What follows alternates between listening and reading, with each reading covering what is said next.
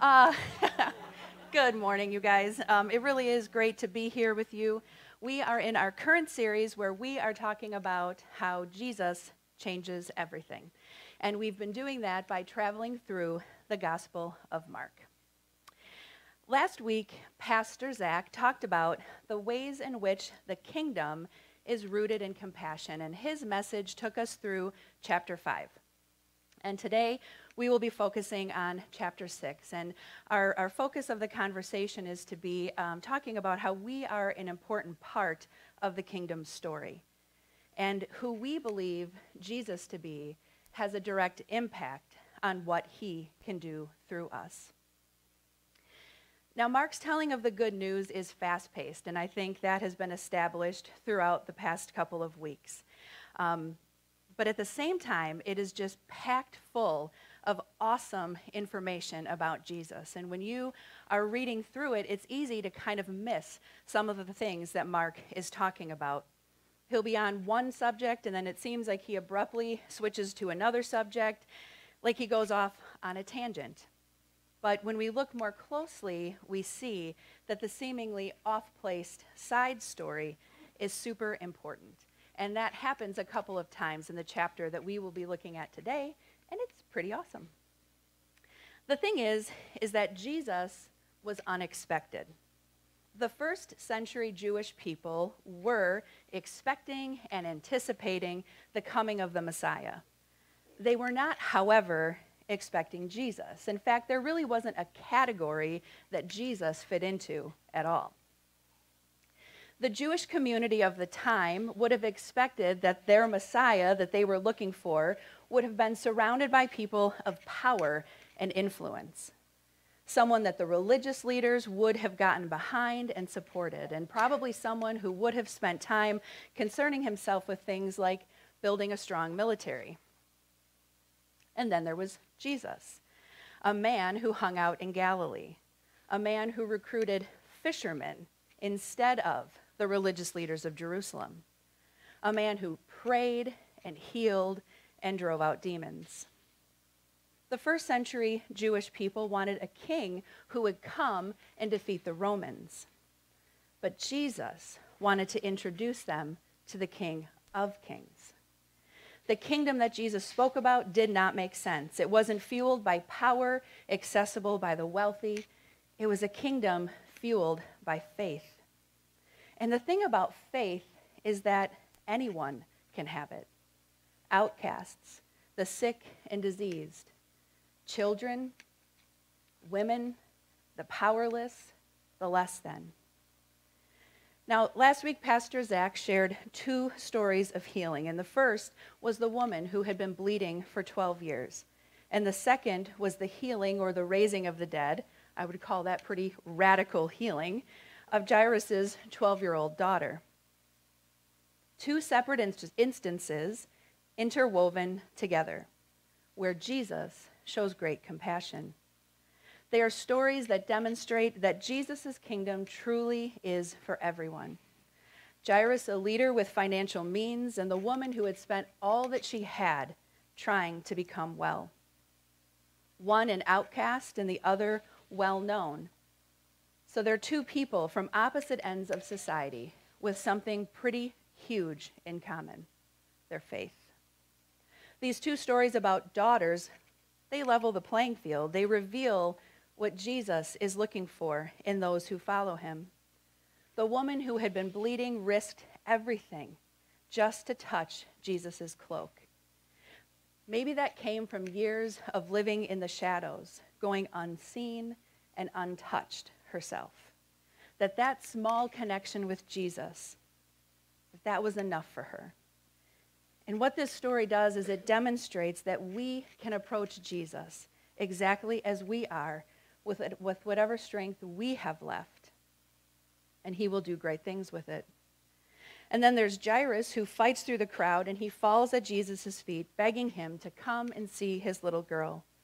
And when they arrive, those paid mourners that Pastor Zach mentioned tell them that she had died.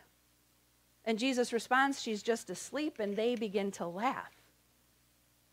So Jesus does something pretty remarkable. He separates those who had laughed, from Jairus and his wife, and he takes only the two of them with him to see the little girl. He removed those who did not have faith from those who did. And then he went about his business, telling her to arise, and we know that she did just that. These stories reveal what happens when we have faith. Our faith moves Jesus into action. And these stories reveal what Jesus gives back. He gives himself.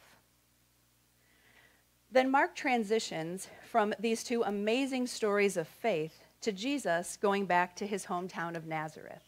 And that is where chapter 6 picks up. And we are going to read verses 1 through 6. Jesus left that part of the country and returned with his disciples to Nazareth, his hometown. The next Sabbath, he began teaching in the synagogue, and many who heard him were amazed. They asked, "Where did he get all this wisdom and the power to perform such miracles?" Then they scoffed. "He's just a carpenter, the son of Mary and the brother of James, Joseph, Judas, and Simon. And his sisters live right here among us." They were deeply offended, and they refused to believe in him. Then Jesus told them, "A prophet is honored everywhere, except in his own hometown and among his relatives and his own family." And because of their unbelief, he couldn't do any miracles among them, except to place his hands on a few sick people and heal them. And he was amazed at their unbelief. Why does Mark include this? Does he include this just to let us know that the people in Jesus' hometown kind of stunk? That even his own family didn't believe in who he was? And yes, that is super important to know. But why? The answer lies in the verses that we just read. And because of their unbelief, he couldn't do any miracles among them, except to place his hands on a few sick people and heal them. And he was amazed at their unbelief. He was amazed at their lack of faith. So Mark moves us from two super powerful stories of healing, stories that are like a balloon filling with air and being given life and movement and purpose, to this, a story much like a balloon popping and deflating and falling to the ground. Mark is talking about people who knew who Jesus was. They watched him grow up. They knew his brothers and sisters. He probably had done carpentry work for them. But what does it say? They were deeply offended, and they refused to believe in him. These people knew that Jesus was performing miracles, but they had a hard time believing that he was the one performing the miracles. He was unexpected. How could Jesus be the Messiah? He was Mary's son, one of them. And so Mark says that Jesus was limited in what he could do because of their lack of faith. And that sentence seems contradictory because Jesus, the Son of God, can do anything. And it's true. But Mark makes a point to tell us that he was limited. He wants us to see the contrast in the stories of healing, the stories of faith of the woman and the little girl, and what Jesus could do with their faith in comparison to what Jesus was met with in his hometown. He wants us to see that faith powers the kingdom. That it's not enough just knowing the person, Jesus of Nazareth, but knowing who Jesus of Nazareth was, the Messiah, the Son of God. Not just knowing that he can do things, but faith in who he is and the power that comes as the result of our faith. Because our relationship with him changes things. Our faith in the truth of who he was, who he is, impacts the kingdom. Because we're part of the kingdom story.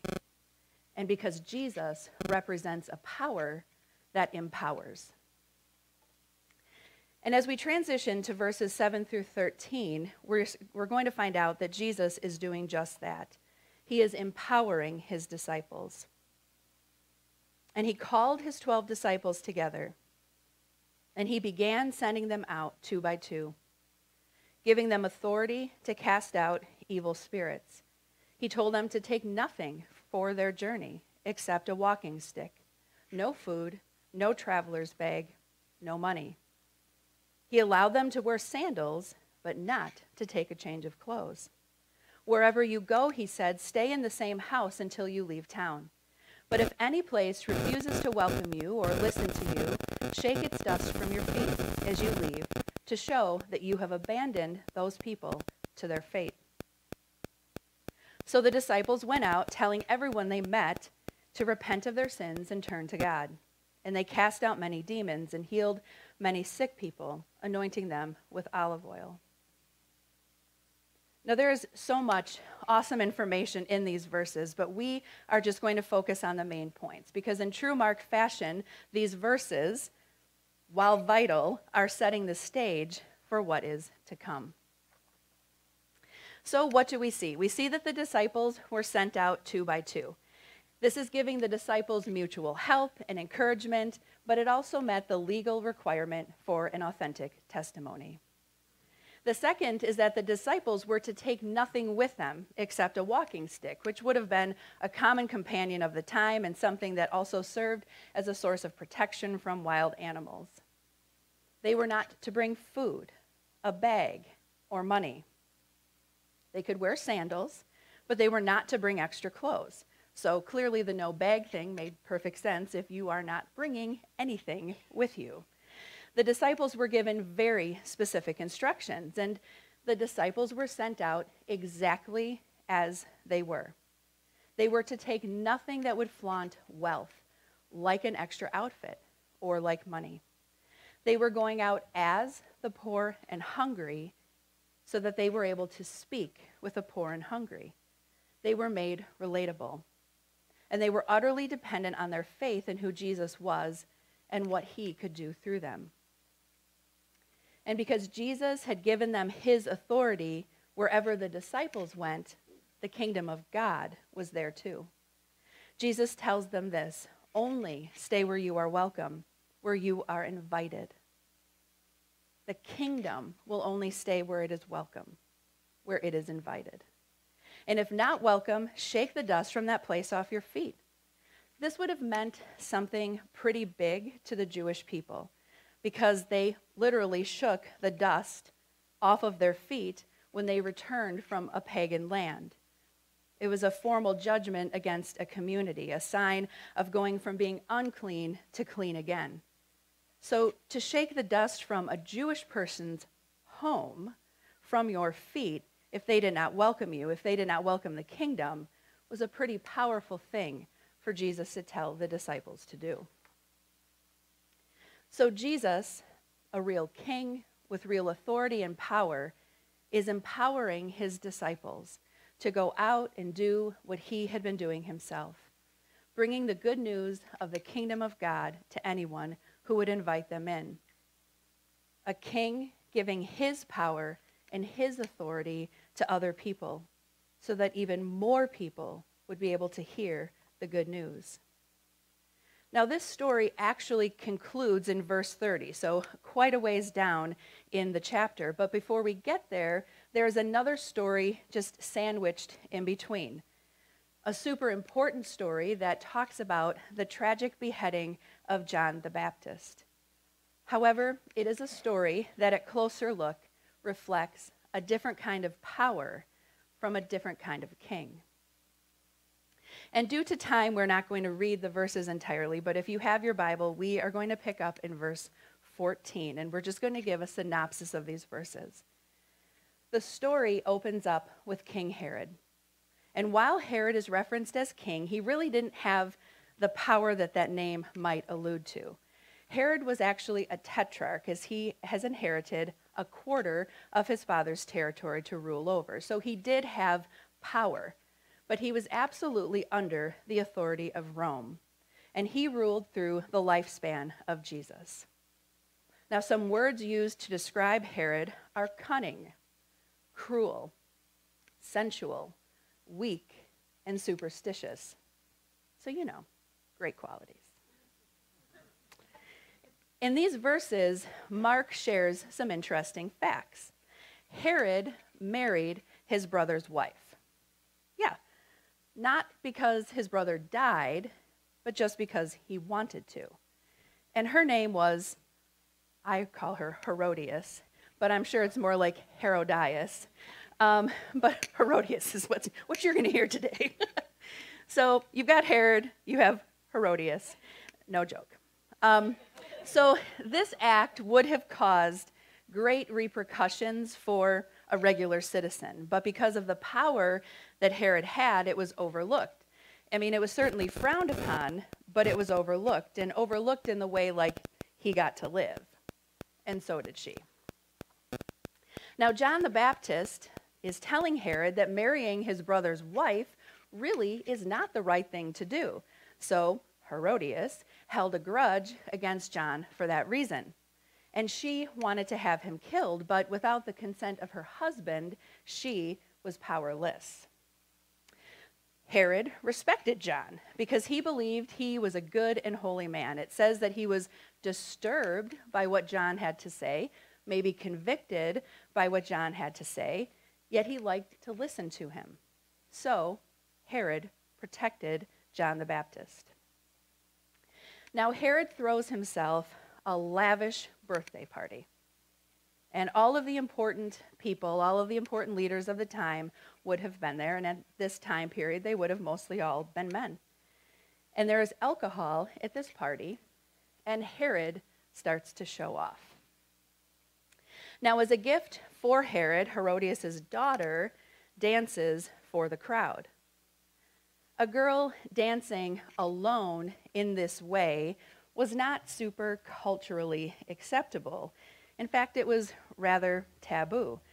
But the reality is, and as disturbing as it is, her dance pleases Herod and the guests so much that Herod offers her anything that she wants, up to half of his kingdom.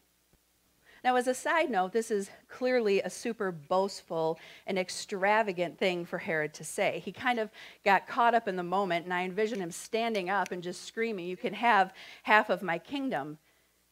He thought it would make him look super powerful, but it actually made him look rather foolish. So the girl runs to her mom, and she asks her, because she's not sure what she should ask for, "What should I ask for? I can have anything, up to half of the kingdom." And so Herodias senses her chance for power, and she responds, the head of John the Baptist on a platter. So upon hearing this, Herod immediately regrets his grand gesture, but he has to save face. He cannot back down in front of his guests. So he honors the request, and the story plays out just as Herodias had asked. So here we move from Jesus sending the disciples out with super detailed instructions, intent on making them relatable to those that they would encounter, to this. And while the story accounts for the tragic death of John the Baptist, it goes more deeply than that. Because I can't think of a more contrasting account of power than King Jesus versus King Herod.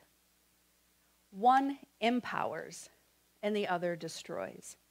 One sacrifices their life to include others, while the other kills a life to elevate their own. One gives power to others, while the other shows his power to others, hoping it will make him seem more powerful than he actually is. Power is an interesting thing.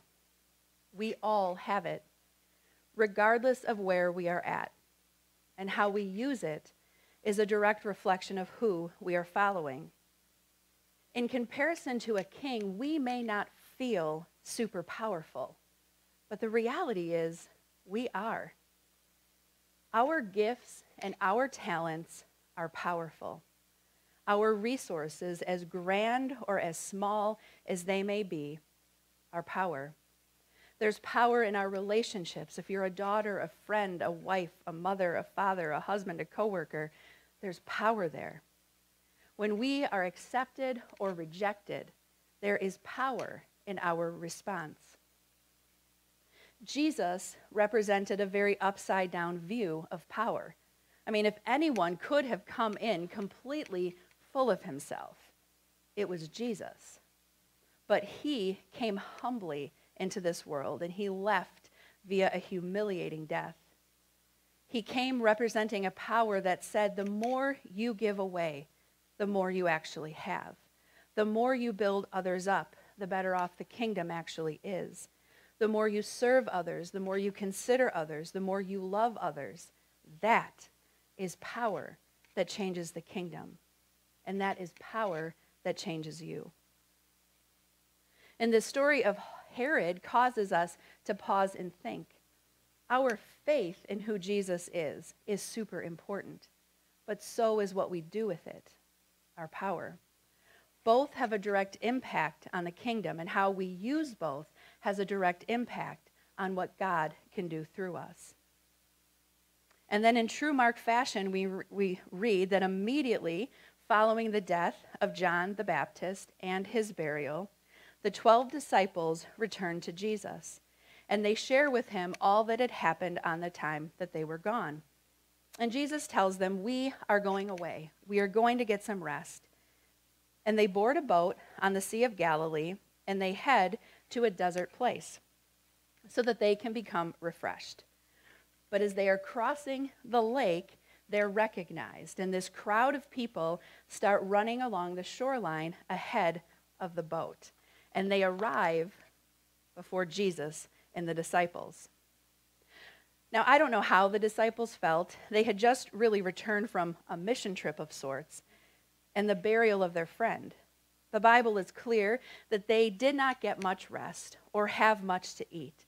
And as they come to shore, here is a crowd of people waiting. Now, I probably would have wanted to back that puppy right up and row on out of there. But Jesus, he was tired and weary too.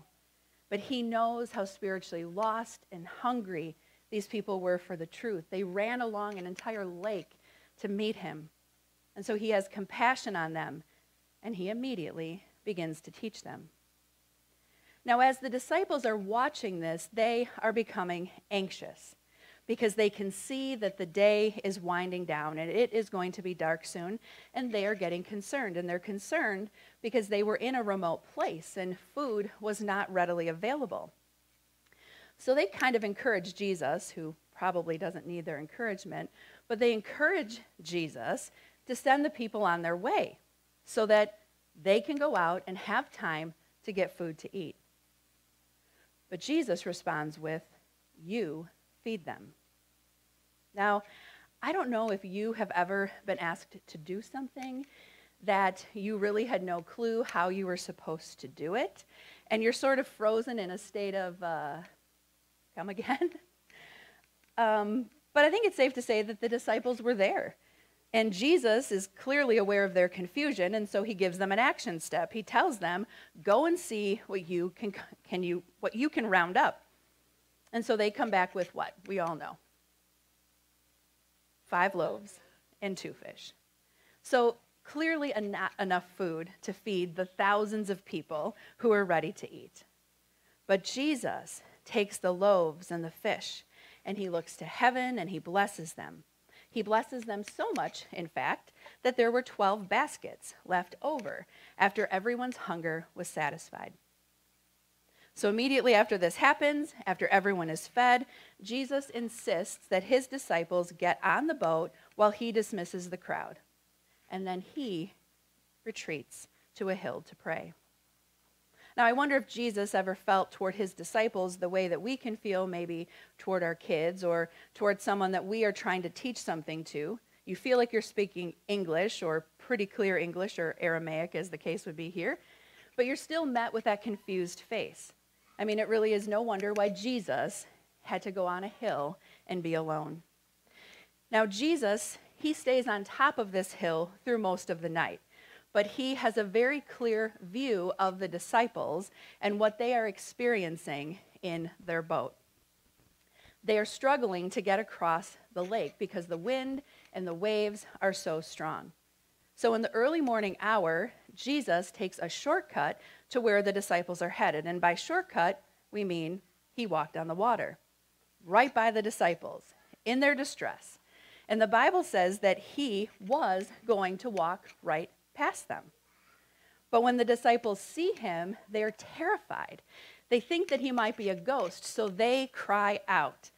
And Jesus reassures them that it's just him, everything is okay, and he climbs in the boat.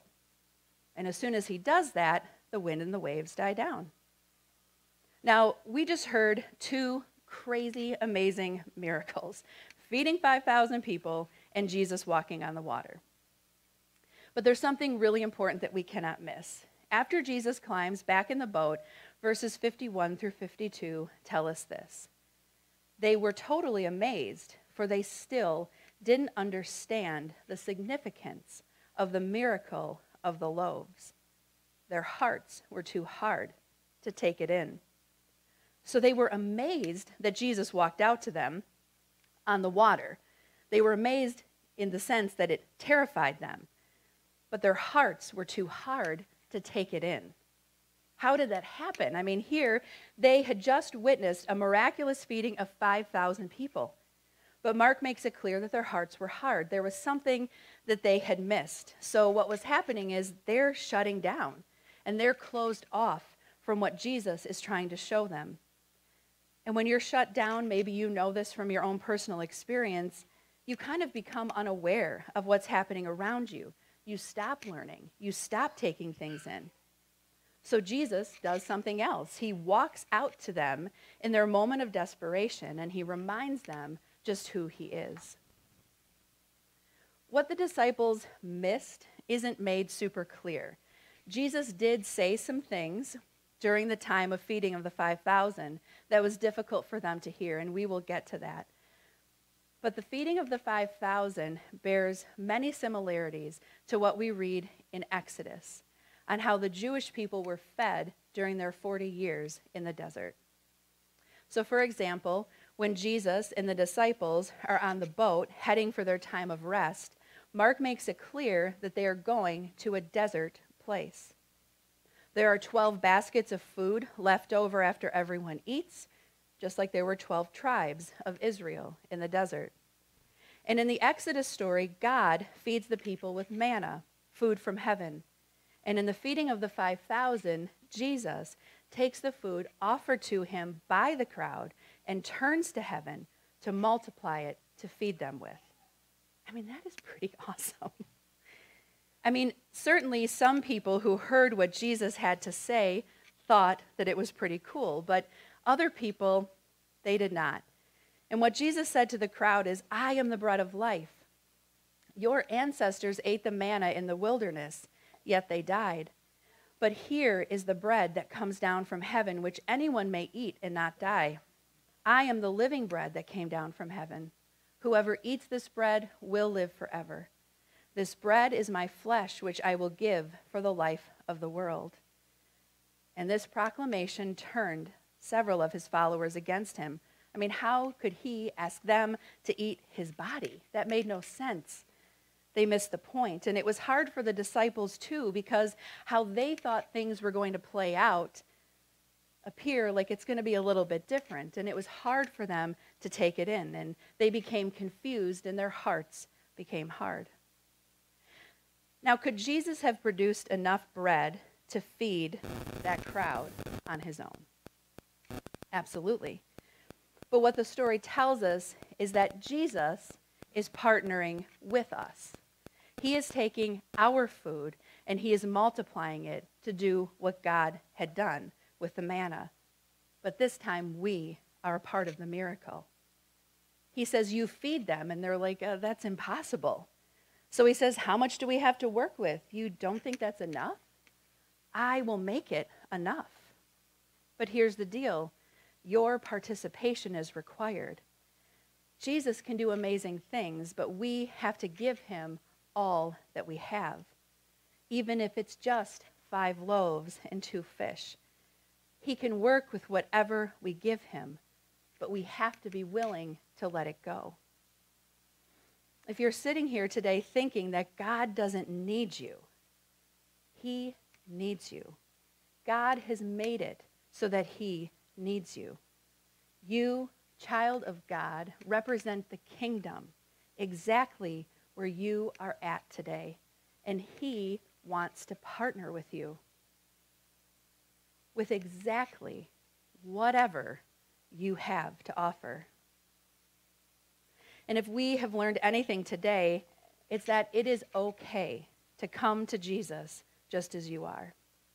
Whether you are broken and weary and just need to let your fingers touch his cloak, or if you are hungry to hear the truth in a world of confusion and misplaced power, or if you are terrified by the storms of life, come to him exactly as you are. Offer what you have back to him and watch him work. Because Jesus represents a power that empowers, and who you believe he is impacts what he can do through you. You are part of the kingdom story. Your participation matters. But the question is, what will you do with it? Let's pray. Lord Jesus, we just thank you so much. We thank you just for the amazing things that you did in your time on this earth. We thank you that you are still approachable and relatable, and that you want nothing more than to partner with us in the work that you are doing. Lord, we just commit the rest of this time to you. We thank you for your love for us. We thank you for all that you have given us, and it is in your name that we pray. Amen.